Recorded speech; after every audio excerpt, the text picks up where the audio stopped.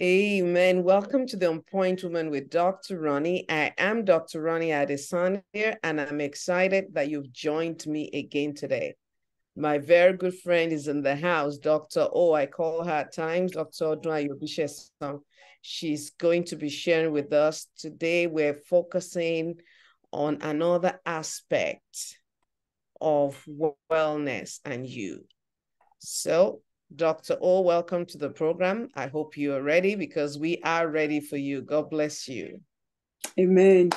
Good afternoon. Hi, good day, everyone. I am excited to be back. And Dr. Ronnie, thank you for giving me the opportunity to talk about an area of coaching and life that is so important to me. And I believe important to people as well, because when we are at ease, that means we're in health and our domains are in alignment. Because one of the reasons that this is also important is that we are living longer. And so we need to make sure that all of these domains are in alignment so that if the Lord spares our life and we live to not only fulfill our days, but, live long, we would not have a seat that is not balanced. So I want to very quickly go back to nutrition, to physical health. We talked about nutrition. I'm not going to go back there, but there are some other areas of physical health that I want to talk about. Sexual health is important. Whether you're married, you're single, it is important that you also pay attention to your sexual health because that's part of your physical health. As women, a lot of things can go wrong. Same thing, men. Are we going to a physical? Do we have an OBGYN that takes care of that aspect for us? And not just that, if you're single, you can't just be jumping from one partner to the other. It's about being, working in alignment and making sure that one is careful. And lastly, substance abuse is something that, whether we like it or not, we have to talk about it. Because even now, most states have legalized some of the things that before there were things that, you don't see them in public. So even when you're working, for those of us that are in healthcare and we can make out the smell, you can smell it even as you're walking around. So one just has to educate oneself and educate your children and your family members on the risk of all of these substances, whether it's alcohol or marijuana or even prescription medications can become substance of abuse. So it is important that we are mindful of all of these things. And I would be remiss to not talk about sitting down. If you sit down for a long time, actually literature is showing now that sitting down is akin to smoking. So if you sit for a long time without getting up, you are at the same level of risk as somebody who smokes. Can you believe that? Wow. Yep. So yeah, because that's all these wristwatches, the prep you, like they give you alert. It's time to stand up. yes. Because yeah, it's really true. It's true because in fact, one thing that came to mind the last session when we were talking about well-being, one of the things that came to my mind is, especially for those of us that work remotely, you're on your computer all day, it's good to get up and move around. And not only that, make sure that for some of your meetings, if you're not on camera, move around. Do it moving around. You're on your computer, carry your computer and pace up and down. Yes. That's something I did a lot of years ago. And I told myself that's one of the things I want to reinstitute more consistently.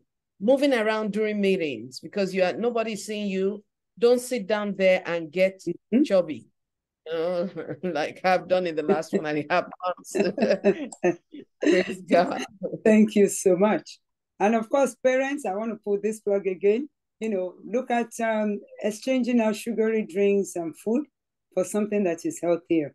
I'm hoping that we will have time or maybe on another session to talk about reading labels, because sometimes we do tend to consume what is supposed to be several servings. We consume it at one time because we're not reading the labels.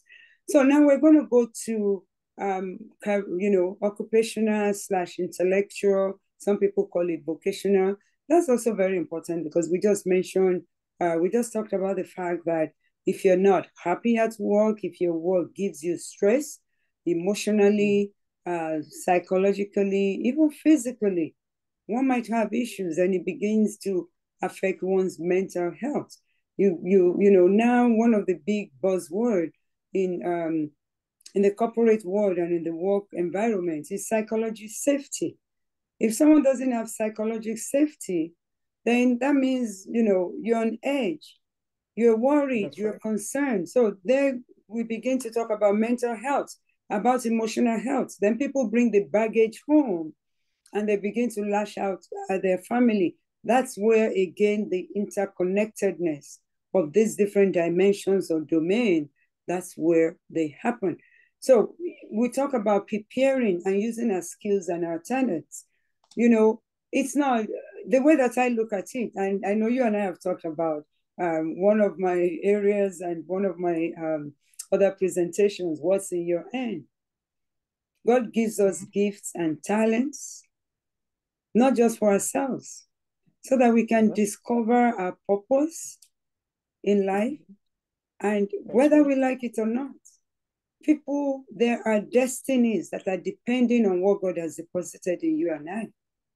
And so if That's we right. do not work to discover the purpose, if you're somebody who sings fantastically, have you gone to God to see maybe it's to worship him, to just help people? When you sing and it lifts people up, their burdens are lifted up. Or if you have the gift of administration, you know, I try to hide, but there's ever anywhere that I get to that, you know, if there's need to administer something, I just find myself gravitating towards that, encouraging people. I love to encourage people. I tell people I'm an encourager. So, you know, preparing, you have to prepare and then you get ready, you use it. You know, people say, I'm still praying, I'm still praying. God cannot bless what you have not touched. If you don't move, how do you get better? Like I wanted to coach for so long, and I was coaching in my women's ministry, in my place of work, because I'm a leader by the grace of God. And that's how I actually got into coaching. I wanted to do more, have more, just not mentoring. I found people gravitating towards me. So it's discovering, and that led me to discovering other skills other than pharmacy, other skills that are soft skills. So that's what intellectual, occupational, and vocational talks about, you know. And when you discover that, then you gain purpose and you're able to have happiness. Your happiness does not depend on anybody else. A lot of Yep. us that are married, we think our husband is this. No, your husband cannot make you happy. Your happiness comes from here. And then you have a fulfilled life. My signature program as a life optimization coach, targeted towards women, but I have also had men that I've used it with. It's being able to have alignment when people are successful, but they don't have peace. They're not happy because there's no fulfillment, there's no joy. They have lost a sense of purpose. Right.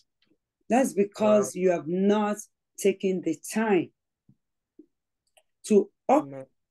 work that which God has placed in your life. Have you even engaged it?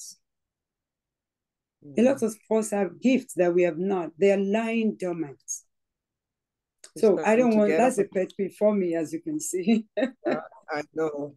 Well, we'll keep up now. We have to wrap up, but we thank Thank you you. again for your time. Don't forget to join us for the wrap-up session next week. God bless you. Bye-bye. Thank you so much. Thank you, everyone. Bye-bye.